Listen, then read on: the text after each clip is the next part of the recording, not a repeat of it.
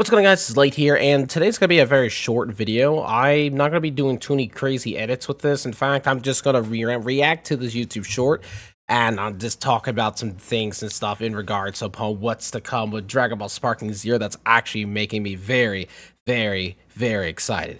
But anyways, let's jump right into it. Now, one of the funnier parts about this custom battle mode, this is the thing that I'm honestly really excited for. Like, I don't want to talk over the video too much though, but like, this is cool. To even more detail with how this stuff breaks down, you can also choose what the camera will do in the character intros.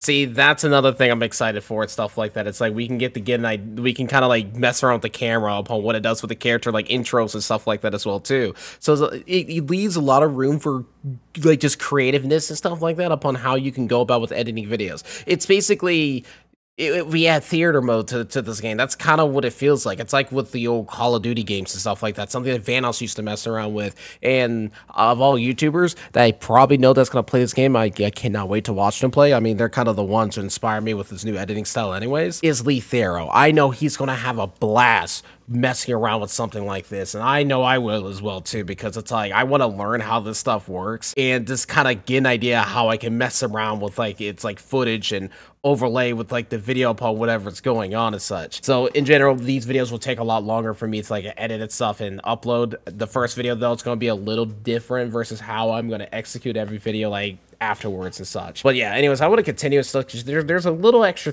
stuff that honestly makes me quite excited. To an almost crazy degree. This also includes the captions. Look, we can replace Vegeta out for Hercule and it looks just the same.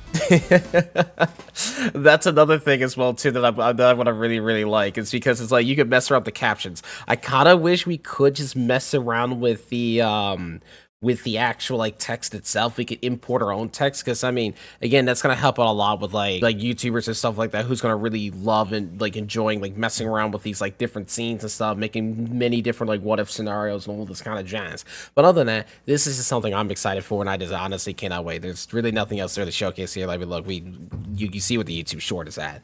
But yeah, that's it. That's what I'm excited for. I want to mess around with this type of stuff, so it's going to take a little bit of time for me to get used to this stuff and how I'm going to, like, you know, overlay everything as such for the video editing itself. But other than that, this is Light here. I hope you guys are enjoying your day, and remember that Jesus loves you guys. I'll see you guys next time.